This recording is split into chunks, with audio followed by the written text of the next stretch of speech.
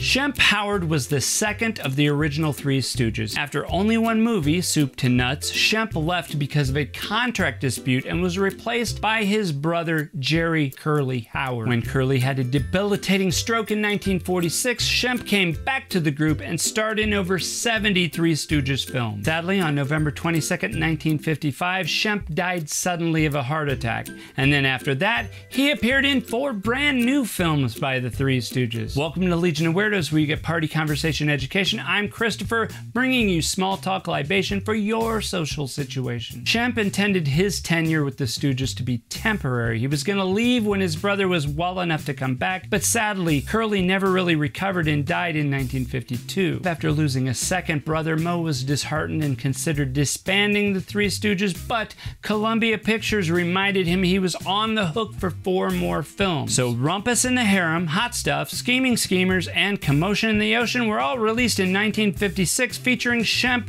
who appeared on screen thanks to recycled footage and a body double. Moe still had 2 other brothers, Irving and Jack, but apparently neither one of them were interested in being a stooge. Interesting side note, the 1947 film Hold That Lion was the only movie to feature Moe, Larry, Curly, and Shemp together. Curly made a spontaneous appearance with a full head of hair. What is that, a Cocker Spaniel? There was an attempt to star Curly in another film, Malice in the Palace, but his scenes were cut when it was found he wasn't healthy enough to continue the shoot. In the 4 films by the Three Stooges, featuring posthumous Shemp, when continuity dictated Shemp appear on screen, he was replaced by actor Joe Palma, who did all the scenes without showing his face. And Shemp's voice was dubbed over most of those scenes. Fake Shemp, a term for someone appearing in a movie in a way that obscures their face with either camera angles or costumes in order to replace another actor, was a term coined by filmmaker Sam Raimi.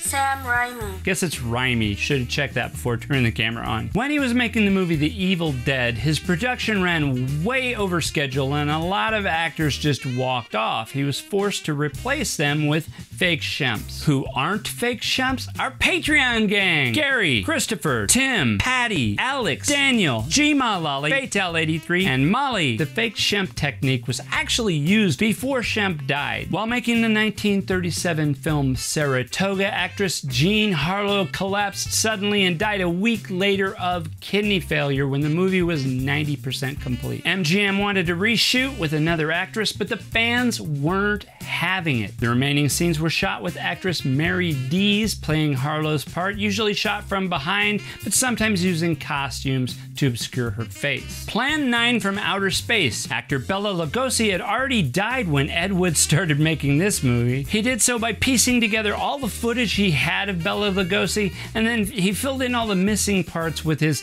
wife's chiropractor, who actually didn't resemble Lugosi in any way. As a result, Bela Lugosi's last movie got 2 Golden Turkey Awards, one for Worst Film and one for Worst Director. The ending for Poltergeist 3 had been filmed with a stand-in for Heather O'Rourke, who had died the month before. When Crispin Glover refused to do the sequels for Back to the Future, he was replaced by actor Jeffrey Weissman. Unless you're a mega fan, you might not realize it though, because Weissman was actually wearing a Crispin Glover mask.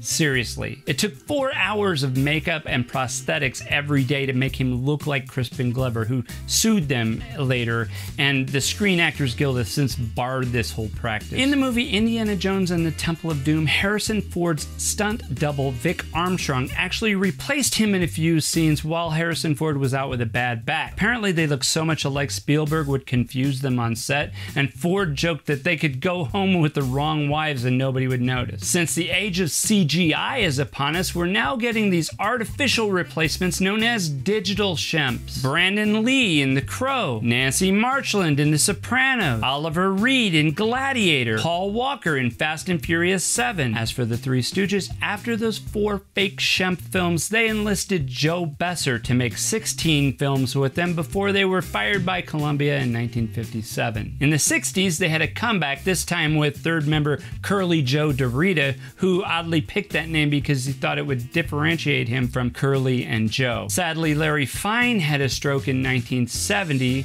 Emil Sitka was lined up to be the first fake Larry, but Moe's lung cancer put the kibosh on that. Here's a thought. Carrie Fisher's dead, but General Leia isn't. Do you think there's going to be a digital Shemp version of General Leia in the next Star Wars movie? What do you think? Let me know in the comments below. Until next time, stay weird and stay out of the comfort zone. Hey, check out that shirt from our merch shop. It's also a great Facebook group with great people and a Patreon. You click one of those videos on the screen, I'd love that. Or maybe you're headed to yoga class to unwind. In that case, namaste.